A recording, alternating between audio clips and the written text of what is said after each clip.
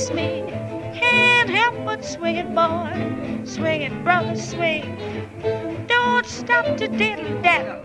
Well, hello and welcome to another edition of Razor's Edge for Rookies. My name is Reese Williams, and today I'm going to be teaching you how to clean up tables.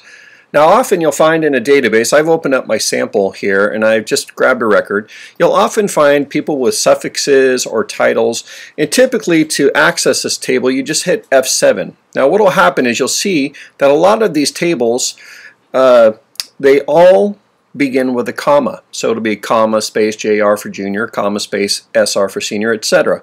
Often what will happen is when a person is putting in a new record, they won't know that Razor's Edge requires the comma in the space, so they'll just type something like this, junior. And then when they leave the field, it'll say, do you want to add junior to the suffix table? Now anybody who has not been trained about this feature would think, well, of course, junior is a typical suffix. So they would say yes. And again, maybe they'd even do it for senior if you had SR, and it would ask to create it as a new table. Well, over time, what would end up happening is a lot of these titles, you'll see redundant versions. You'll see multiple seconds, multiple thirds, like for John Doe the second, John Doe the third, etc., etc. And there comes a time when you say, I'd just like to clean that all up and make it where it's nice and pretty and everyone has a proper salutation or suffix. So I'm going to teach you how to do that now. So I'm going to close Joseph DeResta, and we'll go back and look at him right after I clean it.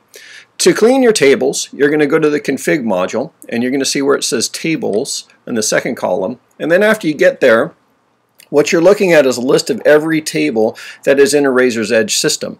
So where I just made all of my modifications was on the suffix table. So I'm going to scroll all the way down. Now they're all alphabetical, so they're pretty easy to get to.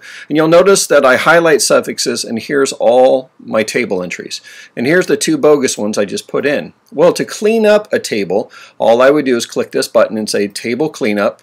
And I'm going to find the bad ones, so I'll go find the bad one that said Junior.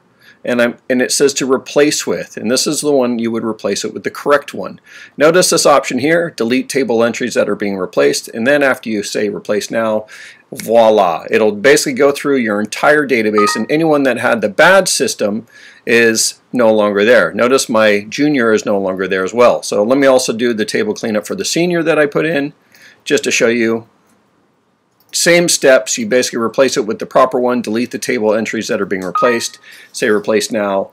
And now if I go back to the record that had the improper one, notice when I open it up, he's got the proper suffix. Well, there's your tip for the day. That was a pretty simple table to clean up, but this feature pretty much works on any table that is in your database that you have multiple or errors in. I hope that was helpful, and for all your training needs, check us out at razorsedgeforrookies.com. Take care.